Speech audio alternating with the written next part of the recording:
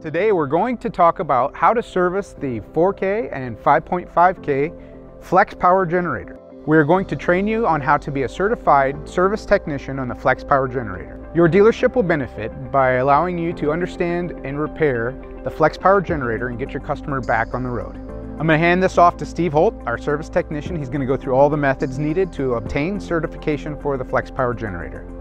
We're going to be looking at the 4K flex power generator today. When you open the front panel, what you're going to see is the front control panel. It includes the gas primer, on and off button, LED indicators, on-off breaker, the reset button for overload situations. Down to the right you have your hour meter. Past that and in the back you have a yellow handled pull start.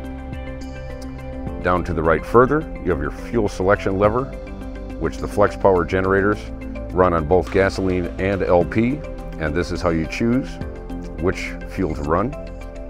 And on the bottom left you have your oil check and fill. Now we're going to go over a list of frequently asked questions regarding troubleshooting on the flex power 4K generator. The most common is the fuel selection lever being in the wrong position.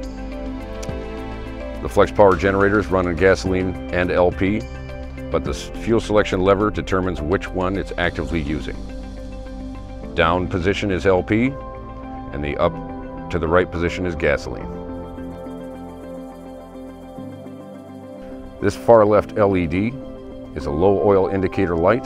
It may flicker or turn on solid.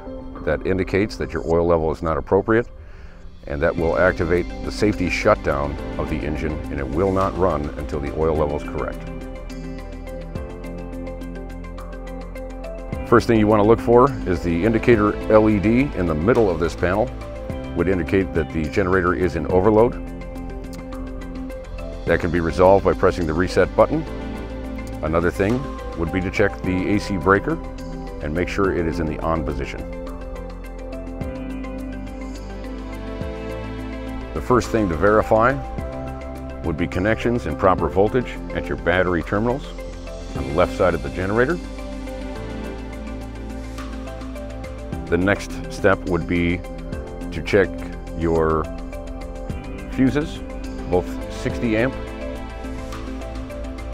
and 10 amp, located in those two positions.